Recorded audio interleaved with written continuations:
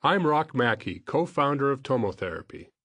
I will walk you through the steps in a typical TomoTherapy treatment session and present a few sample cases.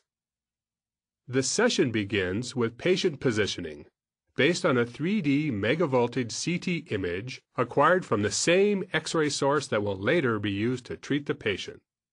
As with a diagnostic CT scanner, our system uses a rotating, narrow fan beam of X-rays where the source moves in a helical pattern around the patient. With our high-efficiency X-ray detector, a 3D image of the patient is produced with a very low dose, typically only 1 to 2 centigrade.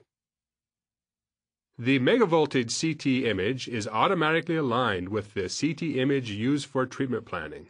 This step determines a 3D shift required to precisely position the patient for treatment.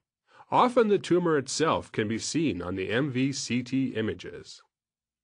Once this shift is determined, the patient couch is adjusted accordingly. This procedure is quick enough and the patient dose low enough for it to be repeated on each treatment day. This gives clinicians greater assurance of correct daily setup. For treatment delivery, the same helical rotations of the X-ray beam source are used. This time, however, the intensity of the beam is changed rapidly during each rotation, according to the shape of the tumor, using thin tungsten leaves that block or unblock the beam. The 64 leaves in our unique binary multileaf collimator create tens of thousands of optimized 6 mm wide beam elements known as beamlets. This unique combination of a helically rotating beam source and beamlet-based delivery is what distinguishes a TomoTherapy treatment from other forms of intensity-modulated radiotherapy.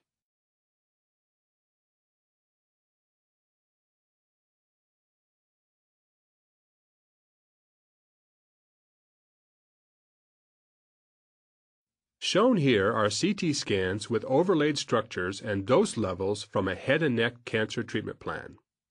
The tumor, indicated by the red outline, is covered by the prescription dose, shown by the solid red color. The adjacent blue spinal cord and green parotid gland receive a very low dose. Our unique technique enables a sharp distinction between tumor dose and dose to nearby critical tissues. The parotid glands produce saliva, and maintaining their function after radiotherapy treatment has always been a difficult challenge.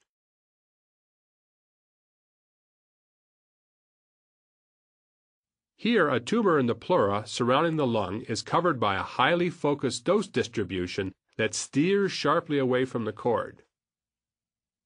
2 or more tumors can also be treated simultaneously with TomoTherapy.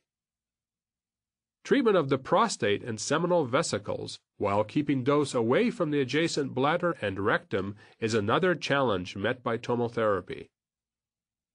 In this leg sarcoma case, keeping the high-dose region away from the right femur was a key objective. A technique known as total marrow irradiation, or TMI, can be used as preparation for a bone marrow transplant. With this exquisite dose sculpting, the brain, eyes, thyroid gland, lungs, heart, liver, kidneys, and small bowel are all protected. With TMI, the goal of white blood cell depletion is achieved, but with few gastrointestinal complications. Thank you for your interest in TomoTherapy. For more information, please contact your sales representative listed on TomoTherapy.com.